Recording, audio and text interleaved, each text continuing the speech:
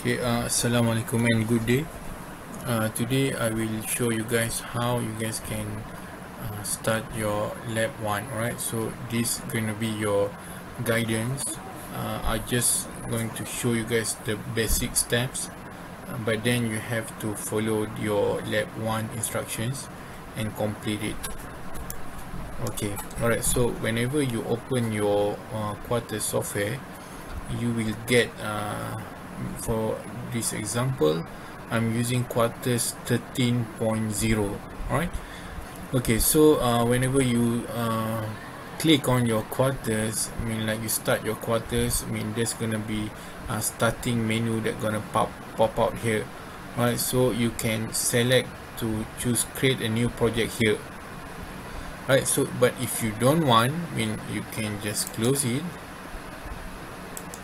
Okay, then you can also have create a new project option here, new project. Just click on the new project wizard, then you're gonna get the same window. So same goes as you click at the beginning of your Quartz starting point, then you're gonna get the same window here.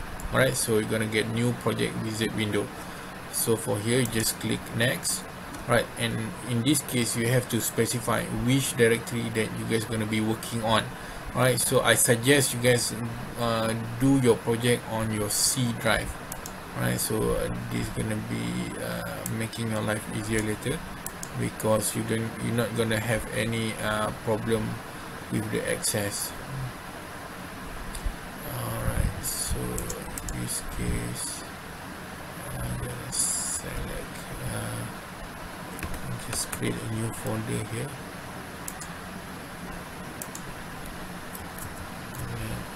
1A, so you can give whatever name that you want, but make sure you don't start it with number. Alright, so you have to start it with any character except numbers or symbols. Okay, so in this case like 1. Okay, then the name is the project should be the same for your schematic or your main file name. Right, I'm going to show you guys later what I mean by that. Okay, so in this case I'm just going to create lab 1 and then next. Okay, so in this case we don't have any preliminary file that we're going to use, so just click next. Alright, so in this part here is where you guys going to choose the type of FPGA chip that you're going to use. Right, normally if you, for example, if you are using DE2 board, right, so you can download the user manual, and then, or if you have the board, I mean for example here you can go and look on chip here. So you see there's a written Altera over there, Cyclone 2. So this is the type of the FPGA that we're going to use, but there's a detail here, a small character in detail here, where specify which version of chip that you guys need to use. Alright, so in this example, we are using Cyclone 2, so you just go and choose Cyclone 2, and then you guys can see the name here. So Altera Cyclone 2C35. Right, so this is the main family of the chip that we're going to use. So EP2C35, or you can just type here EP2C35. Right, so you can see there are few varieties of EP2C35 families. So if you want to be specific, you have to go and refer to the board. Right, so but in this case you just pick the first one. Alright, so you just click next. So here you don't have to change anything, just click next. Right, then finish. Okay, so now we done setting up our project. Alright, so there's nothing yet in here, but I mean we have our project folder and everything ready. So the first step in this case, we're gonna use this block diagram or schematic file. Right, so you can, I mean how to add new file, just click here, or you can click file new. Right, or you can just click the symbol here, right, new, and then go to block diagram schematic file and then click OK. Then you're gonna get something like this. Alright, then okay, so the first step is we have to choose the components that we want to use, right? So in this case, you just click, there's a AND gate symbol there, so just click, and then there's a new window gonna pop up. Right, so we have to find the chip, or sorry, the gates that we want to use here. So in the example, you have to use a few gates, right? So but in this example that I want to show to you guys, I'm just going to use one what do you call it, one gate, right? So logic, so you can see there are many types of gate, N2, N3, right? So this, I think this is the you can see the symbol here. So N3, there's a 3 input to the AND gate, or N1, 2, so there's a 12 input to the AND gate, right? So but in this case, we just use the basic one, so we want to have 2 inputs to the AND gate, right? So just click OK, then we add it, right? So as you can see, you can add, I mean, as much as you want right here, but we don't want to use a multiple AND gate, so you just need to use one. So just delete it, just click it, and you can press delete to remove it, right? Okay, then we have to add inputs, right? So in this case, we need to have 2 inputs, right? Just make it align properly, so that it's easy for us to connect the wire. All right, make sure it doesn't overlap. All right, so just put it side by side like that. Okay, we have 2 inputs right now, then we have to choose one output. Right, now we have one output.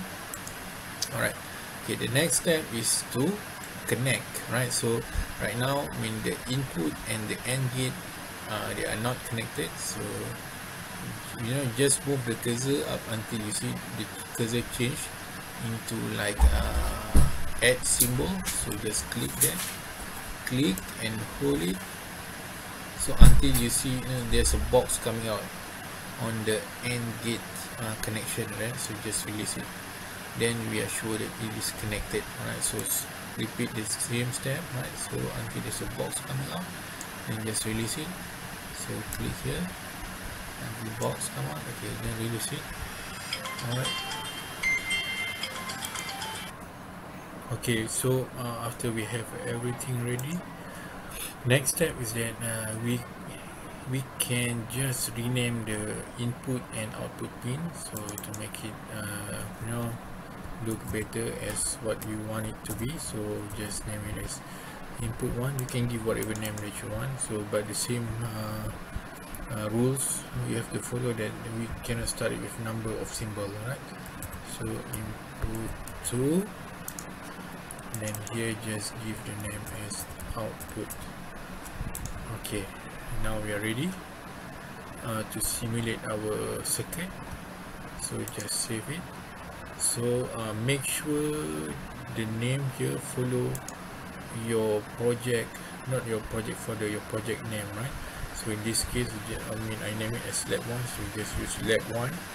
So save, make sure add file to project tick is there, right? So just save file. Okay, now we have saved it, then the next step is to compile. So we compile, I mean, you can see the compilation is starting. See, there's a progress here on the left side here, so you can see 92% on the analysis and synthesis. And after they completed this part, then they're going to start another step, right? The filter, place and route. So we have to wait until everything is completed. Okay, so whenever the compilation process has completed, so you can see there's a green tick on the left side here, right? And then make sure there's no error. So here 0 error, 3 warning is okay, you just can neglect it for now, right? Okay, then the next step is okay, so the next step is to create a new file. So same step here, click new file symbol here, and then now we have to find the verification. So university program vector waveform, right? So just click OK. Okay, whenever you open the VWF file, right, so you'll get window like this. Okay, so after this, so your next step is click on this part here and then go click insert node or bus. Right, then go and click node finder. Okay, so in this case you just click list. Alright, so here you can see our inputs and our output. So I mean, like, you can add one by one like this, right? But to make your life easy, just can click on this button. So we're gonna add everything to the selected nodes.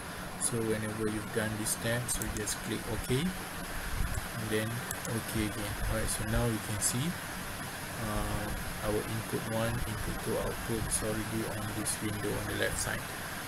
Alright, so now we want to try all the possibilities, right? So we have two inputs, so we have 4 possibilities: 0, 0, 0, 1, and also 1, 0 and 1, 1.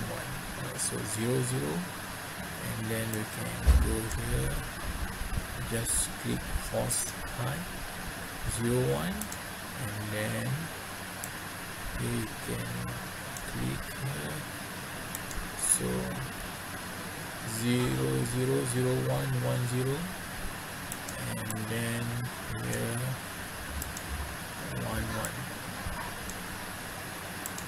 Alright, okay, so I mean, this is we're going to simulate all these conditions and see how the outputs looks like. So whenever we're done, so we can choose here run functional or timing simulation. So for now we just go with the run functional simulation. Let's just click, and then they're gonna ask us to save the file first, so just save it. Okay, so just click run functional simulation. Alright, then we're gonna see this simulation flow window gonna come out. Alright, so I got this error here. If you guys are getting the same error, so what we have to do is that we have to go to options, so just change to Quartz 2 simulator. Alright, just click OK and try again, run functional simulation.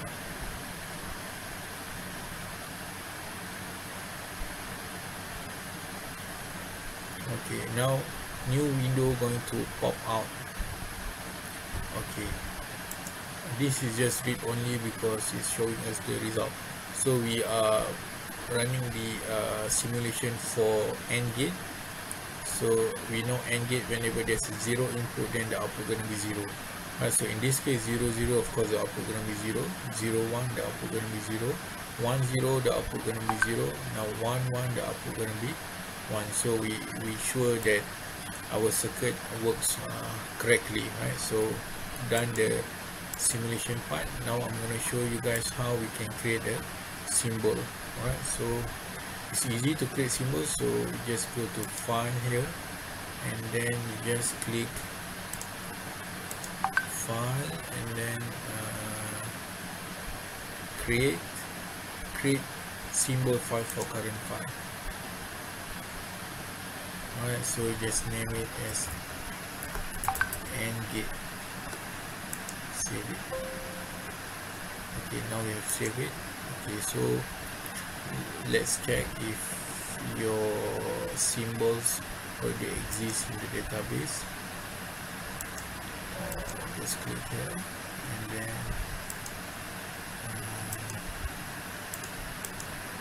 projects, under project, see.